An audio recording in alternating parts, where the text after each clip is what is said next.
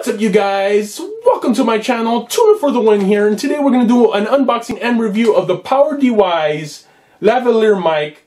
Picked it up on Amazon. There's like over 1,000 reviews on this mic, and so far I've been just using the mic that's on my Panasonic G6, and it's not that great.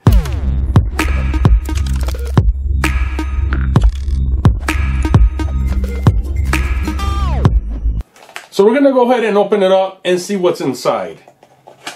So I got it for a great price. I think I got it for $16.99. Normally it's like 22 bucks. So inside we have this little pouch, which has a lavalier mic inside it. Inside we have this screen cleaner. You get this warranty card. Thank you for choosing us. Get some examples, directions. It's pretty simple stuff though. And that's it, nothing else. So let's check out the lavalier mic.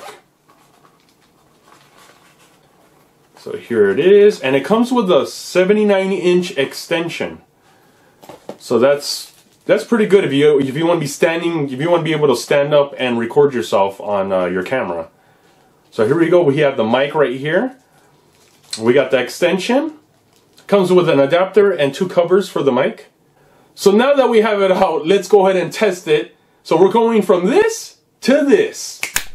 And this is the sound with the lavalier mic. What do you guys think? Does it sound a lot better or does it sound worse? Because I was actually having issues with this mic. That's why you see a change of clothes, because it's another day. This is what you guys are getting with a PowerDeWise lavalier mic. I'm hoping my audio is sounding pretty good. I actually don't know what I fixed. I don't know what I fixed, but I'm hoping it's sounding better. But it sounded muffled. It sounded like I fell down a well. I have no idea. But I raised the volumes on my my camera, and I heard some people say you could leave it at a 1, but for me that just doesn't work out. So I have my volume on my camera up to max, and this is the sound you're getting. So from stereo to now mono lavalier mic. So let's go ahead and do some testing. This is it. This is it about 3 inches from my mouth. And then here, over here, we got it close to the lens, which is about 3 feet, 2.5 feet. So if you guys are gonna pick up this lavalier mic, PowerDeWise lavalier mic, I would recommend getting an extension. I'm pretty sure it comes with a 79-inch extension, but some of these lavalier mics don't, and 59 inches to me just doesn't cut it. If you're gonna be vlogging and selfie distance, then you should be fine. But right now the cord is dangling, it won't touch the ground, and I'm about 2.5 feet from the camera. Okay, so the sound you're hearing right now, it does not have the wind muff right here.